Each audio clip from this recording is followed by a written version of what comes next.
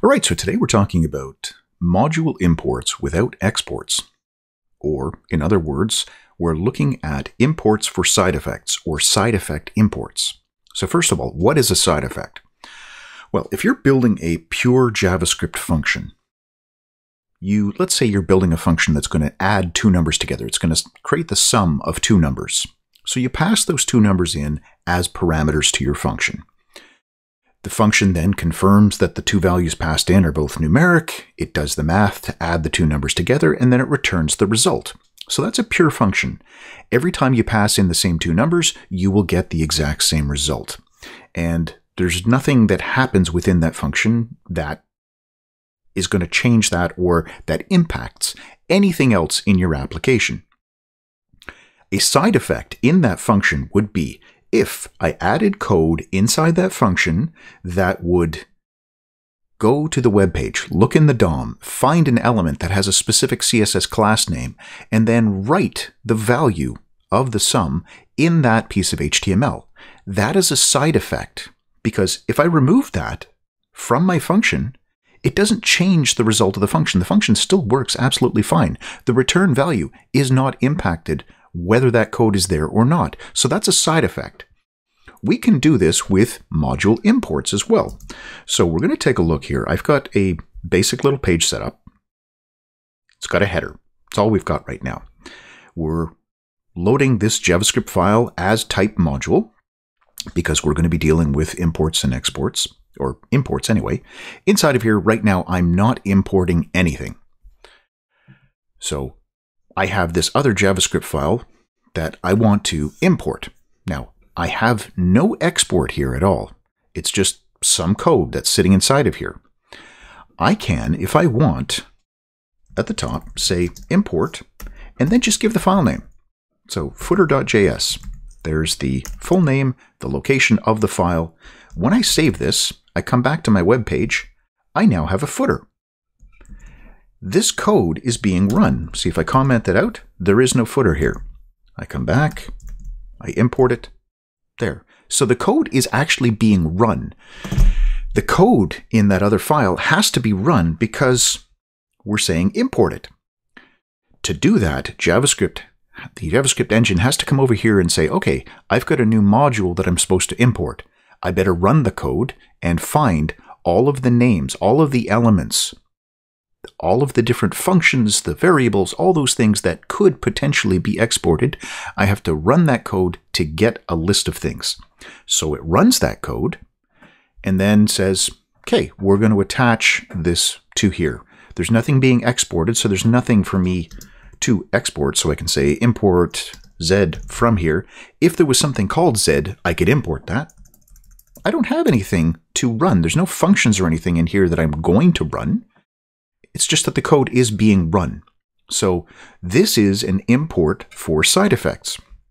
Another example here. I've got a simple little web component. It's just going to create a div with some text inside of it. I've got a class name. I'm creating that CSS. I'm attaching that CSS to this div, and I'm going to append it. And I'm defining it here. I'm appending the div to this element right here, which is going to be called blue box. So if I want to use this back in my main script, or back here in my web page, I could do this. I can say, I want the ability to use this in my page. So we're defining a web component here with blue box. That is the new HTML element that we're creating. So inside of here, I'll leave this alone, not adding anything here. I can do this. I can say blue box. There we go. I've created an element. This is the code that's being run because I've done this. I'm importing that. So there it is. I have a blue box on my page. Instead of doing this, so if I comment that out, blue box means nothing. If we look inside of here, there's the blue box element. It's nothing. It's display inline. The browser doesn't know what this thing is. So I want to be able to do this. I want to have a whole bunch of these on my page.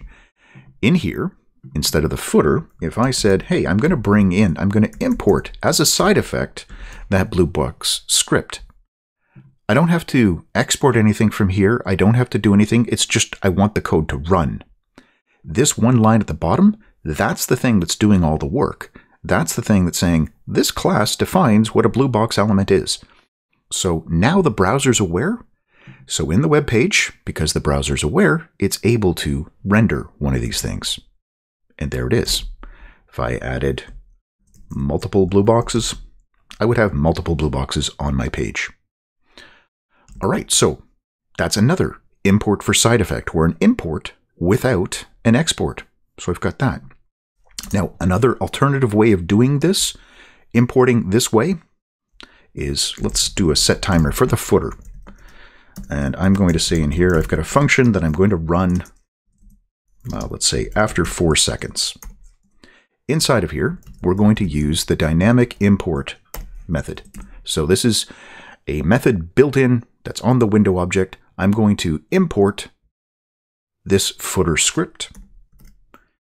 So footer.js, there is the file that I'm going to import. So it's the same as I've done here.